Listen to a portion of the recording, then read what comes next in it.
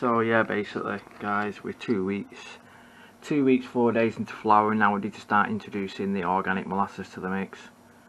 The fish waste, that's a whole different story. We won't be using any of that. Well, we can probably use the molasses with the fish waste, as it is organic molasses, so we'll still be keeping it all organic there. Yeah, we are 2 weeks, 4 days into flour, and we're using a mix of 2-2-2 on the Flora feed, so 2 tablespoons of each per gallon. Yeah, in my bucket we've got 15 litres of water. I basically class rounding that up to 3 gallons, guys. So, and then obviously through transition we were using the Flora feed at a ratio of 2-2-2. That's 2 tablespoons per gallon. So it was 6 of the bloom, 6 of the grow, and 6 of the micro in a 15 litre bucket. And we haven't currently used any molasses at all. Yeah, and now we're going to be switching that over and then changing the feed over now, because we're fully into flour now. So we do need to use 6 of the micro now, and 9 of the bloom, and 3 of the grow for a 15 litre bucket of water. And I've just mixed the other bits in a second ago. I did that off camera. And then here's the 3 tablespoons of the Flora grow. And we've done the micro, 6 tablespoons of the micro and 9 tablespoons of the bloom. And here's my bucket here, guys.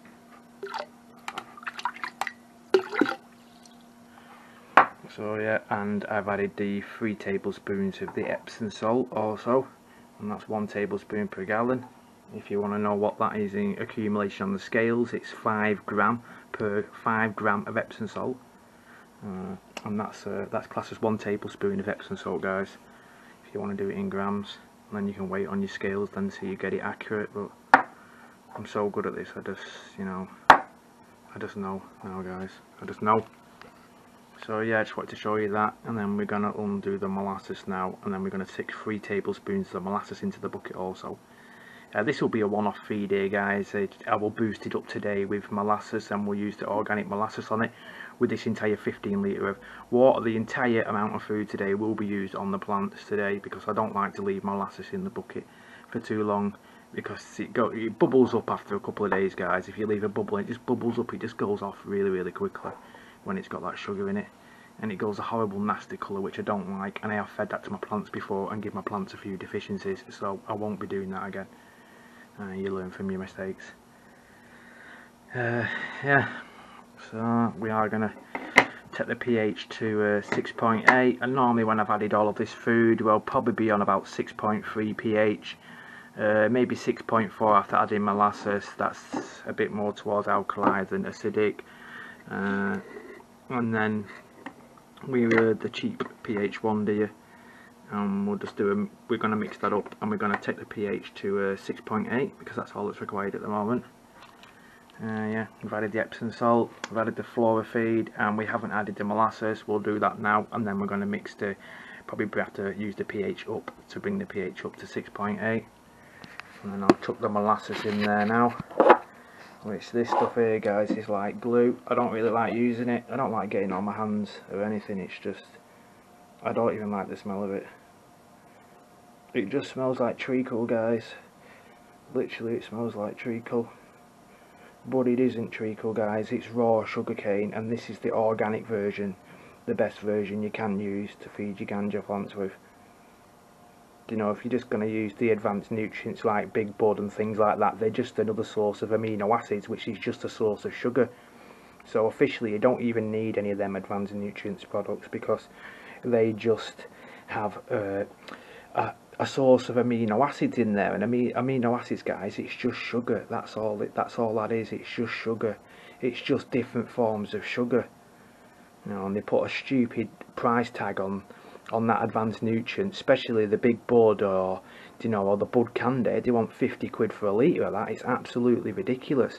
And you read the back of it, all it's got in there is just different types of amino acid, and all that is, guys, it's just sugar.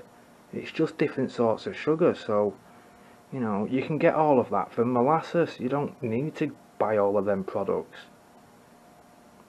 Just a little bit of a scam, if you ask me. It's just not needed. I did actually give me mate a little bit of this molasses, so I've only got half a jar left now. I have given my mate some of this molasses because he did want to use molasses, he didn't want to use anything else but molasses. And yeah guys, it took a while to pour that, but there is 3 tablespoons there, and then that just needs mixing into the bucket now. And yeah, it's very, very thick. It's thick guys, it's very thick and concentrated. It's raw sugar cane. Yeah, it does actually taste alright, but it's not really my thing. Large doses of sugar. And yeah guys, we just want to be mixing that into the bucket. And that's going to require a little bit of dissolving. Sometimes people like to use lukewarm water. A couple of my other subscribers like to use it in tepid water, slightly warm water guys, because then it dissolves better in the bucket. This water has been left in my room for 24 hours and it's had an air bubble in it constantly. So yeah, I'll just be putting it in the bucket like that guys, and I'll let it soak in and give it a good mix, and then we'll sort the pH out in a second. Yeah, just give us a sec guys, turn the camera off and then I'm back in a sec. So yeah guys, it's reading 6.8 now, and that's 15 litres of food prepared and done. And now what's required is to go up and feed the plants. The water has been left out for maybe a day or two, with a bubbler in it, an air stone, and then bubbler in it constantly. It's constantly bubbled in my room guys. It's like anytime it's not is when I'm mixing the food in it. But apart from that, yeah, and then we're on 6.8 and that's where we need to be guys, and then that's perfect now. And then just need to go and do a feed on plants. I'm not bother showing you that part of it though guys, because it's fucking just feeding plants in it. Do you know what I mean? I just need to show you how to mix the food up guys, just in case you wanted to use this food. And yeah, pretty clear instructions on how to use it I think there guys. If you can't work that one out, honestly, fucking hell, I'd fucking quit. Yeah, that's it guys anyway. So just run you through that again. We use 3 tablespoons of the molasses.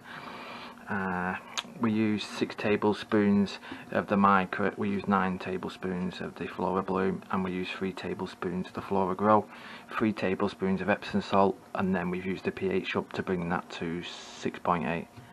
And then that's basically it guys. It's just, you just need to use that entire 15 litres of water on your plants. Obviously depending on how many plants you have, you might not need that much, but because I've got like a good 11 or 12 plants up there, I am going to need a 15 litre bucket for all them plants. And that's just going to give them plants that 1 feed of molasses, and after that it's gone. It's just, I'll have to mix another batch up for that. But they're not going to need a feed anyway. After this molasses feed here guys, they're definitely not going to need a feed for a couple more days after that. You're just going to leave them and let them form flowers and let them take this amino acid in that's going to really benefit them. And yeah, I just wanted to show you that today guys, just covering a few things today as well. Yeah, like guys, subscribe, comment, and that's it for now. Greenhopes out.